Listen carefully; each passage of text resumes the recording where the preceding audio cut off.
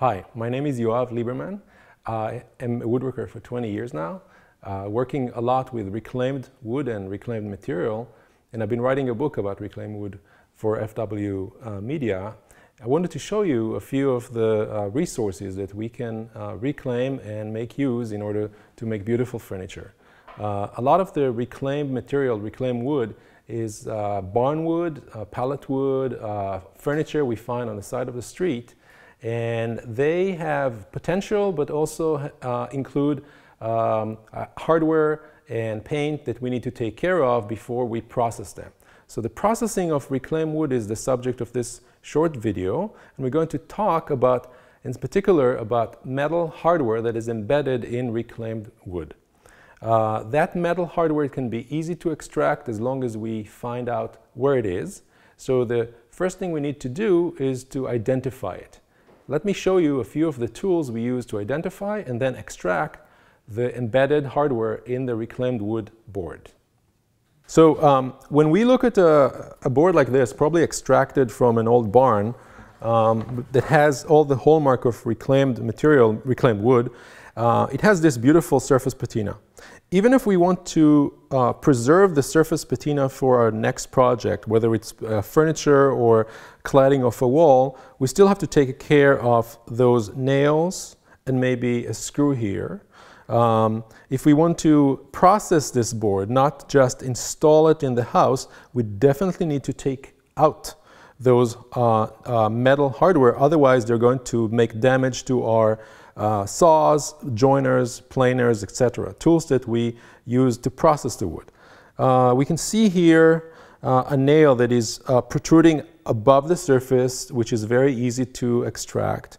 Over here we see a sunken nail. Sunken nails are a little bit more difficult to extract. We're going to show you how to do that. Next tier in category of difficulty of extraction are nails or screws whose head been decapitated. So one of the tools that I really like to use is a metal detector. When you scope over the surface of the board, it will beep when a metal hardware is embedded under the wood, surface of the wood, or under paint, because a lot of cases reclaimed material, reclaimed wood, is painted over and hides over the hardware. So when we pass the metal detector over a surface,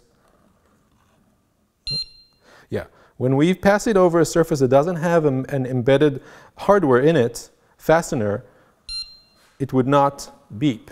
But when we go over the specific fastener that is embedded, it's supposed to beep, like here.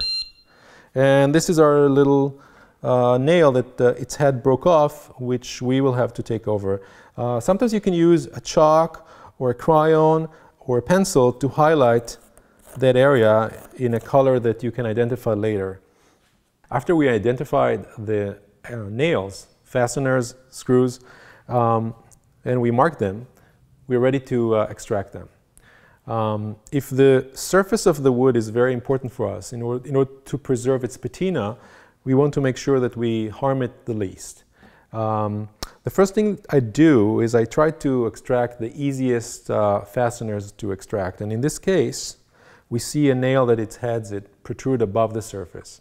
It might look like an easy job to do, but sometimes the nail is actually bent on the other side. So what I try to do is try to flip the board to the other side and straighten the nail as much as I can.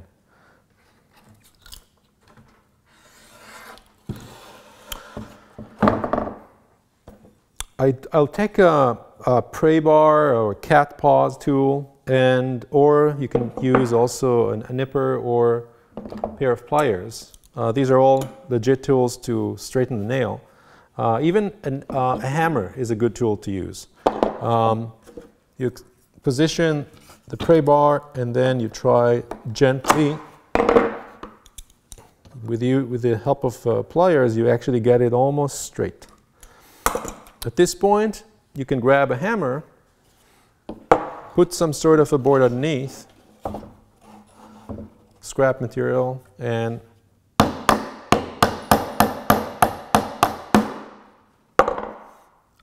bang it out as much as you can. We can do it to the other side too, But I'm going to actually leave this nail over here sunken in because I want to show you another technique of extracting a nail. Sometimes it's impossible to reach a board from the underside, so all our operation has to go from the face side. Okay, I'm going to flip it over. Now we have one nail that is almost released from the board and the other one is sunken. In order to protect the surface, as I mentioned, a lot of times we covet reclaimed material, reclaimed wood, for the surface patina. So I don't want to dent it unnecessarily. I will grab a piece of scrap material. A thin piece of wood is good, a thin piece of metal. And with the help of, again, we have the option of using a cat paw with its very sharp claws here. A nipper is another tool, some sort of a pray bar. Sometimes they're called nail pullers. And of course, the traditional hammer. We can position it over the sacrificial board or the liner, put the claws inside, and lever this nail out. As we lever it out, we want to space up the hammer as needed in order to prevent too much of an arch extraction. So you start with a thin material, and then you put another spacer over it. Okay, we got rid of the first fasteners. Now we're going to talk about the sunken head nail. Let's assume that in this case it wasn't possible for us to access the other side of the board, and we can only extract these nails from the face side. One of the most practical tools to extract sunken nails where the head is still intact and on the surface of the wood is a cat paw.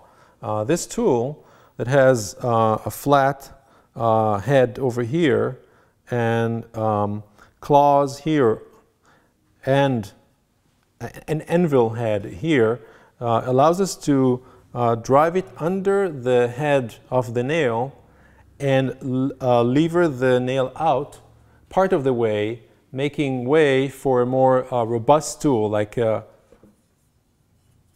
pray bar to complete the mission.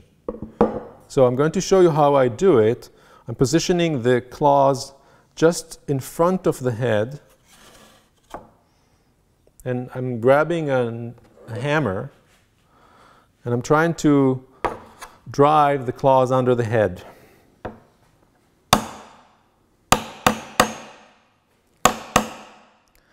At this point, I'm going to advance the sacrificial board and try to lever the nail above the surface of the wood.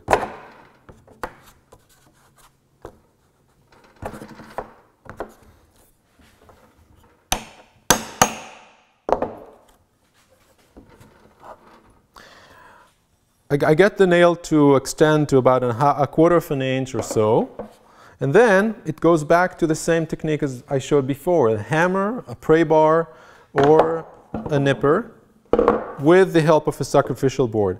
When you use the cat paw, it's almost inevitable that you will make some damage to the surface of the wood. But again, if that's your only way to get a fastener out, that's the only way. So what do we do when we have a nail whose head been decapitated and it's hard for us to put a cat paws underneath it or the tip of a hammer claws? What we can do is to try to use a vice grip, maybe a small nose pliers, and try to grab it. But sometimes when the nails are sunken too deep, or in cases when they're embedded into oak, and oak tend to grab nails extremely strong, then what I do, I try to make a round trench around the nail, break the wood, and extract the nail. What I use a cup saw or hole saw. There are a few diameters. This one is a 3/4 of an inch diameter, but you can get 1/2 an inch diameter, the more common diameter I use. I drill around the nail head and then I extract the nail. It's a very nice technique to use. The only thing you need to remember is that in order to center the cup saw around that area, you need to build a template. Take a scrap piece of wood, and if you don't have a drill press, mount the cup saw in a drill or a cordless drill. Take a scrap piece of wood and drill through.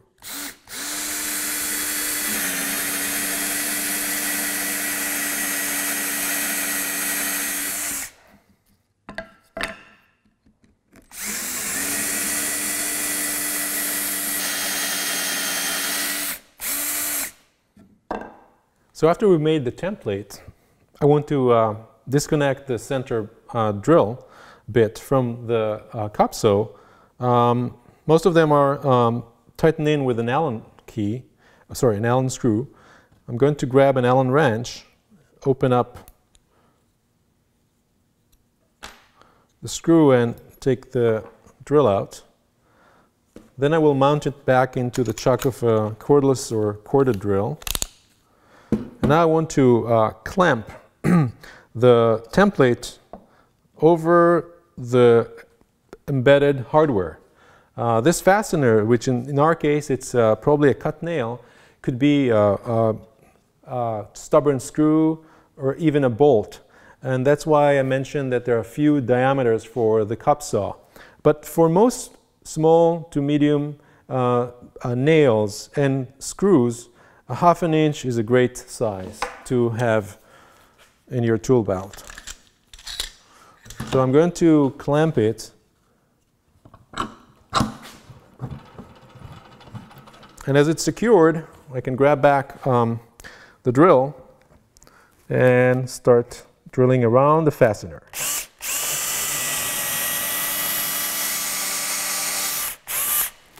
Once you kind of drilled it to about 1/4 of an inch, you can release the template and drill without it.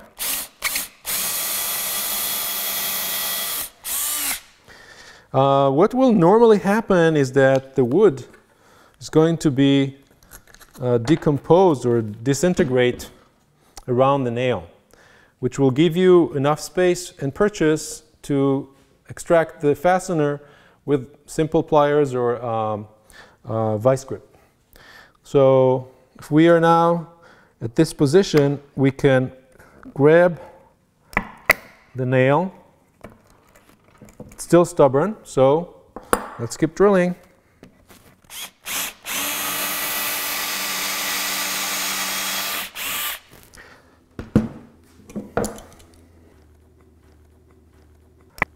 And it's out. One piece of advice regarding those kind of situations, some people used to recommend using a dull chisel to excavate around it. It can work, but I find that this technique is easier and faster to use. This hole that was left by the cup saw can be plugged with a plug that you make yourself on a lathe, or if you cut a dowel rod, or you make the plug with a plug cutter on the drill press. Embedded screws are sometimes very difficult to extract because they have threads that grabs the wood very nicely, and when we try to lever the fastener out, the threads grab the wood around it and make a real big damage into our reclaim board. So the other way to take it out would be to try to unscrew it using an impact driver that has the adequate bit installed in it. But sometimes because of rust or because of attempt to extract the fastener, the socket at the head of the screw is completely messed up. And the only way to try to take it out is to drill a shallow pilot hole and then insert into it a dedicated tool that allows it to allow the screw to be extracted counterclockwise. Those specialized tools called screw extractors come in different shapes. This one has a simple cone head with a counterclockwise spiral. The first thing I'm trying to do, I'm trying to drill a shallow pilot hole, use a regular drill bit that matches approximately the tip diameter of the cone. If you use oil, it would be easier to drill. Anytime you drill metal, it's best to put some sort of a lubricant, an oil, or a dedicated milling fluid. So you put a little bit there, and then you mount the drill bit in a cordless drill or corded drill, and you try to drill in. If it's a mild steel, which is the steel used in the fasteners until recent decades, and most reclaimed wood will be probably embedded with fasteners made from soft steel, it would be an easy job.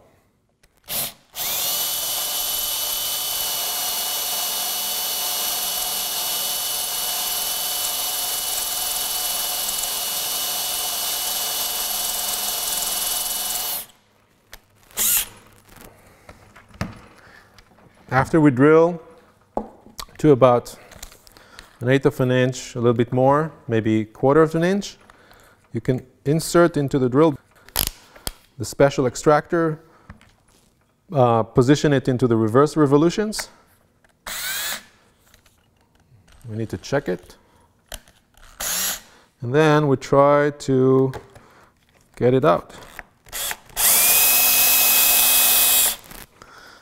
Doesn't work, you can go on to the next diameter of the extractor, which is this one. Hopefully that will grab the hole better.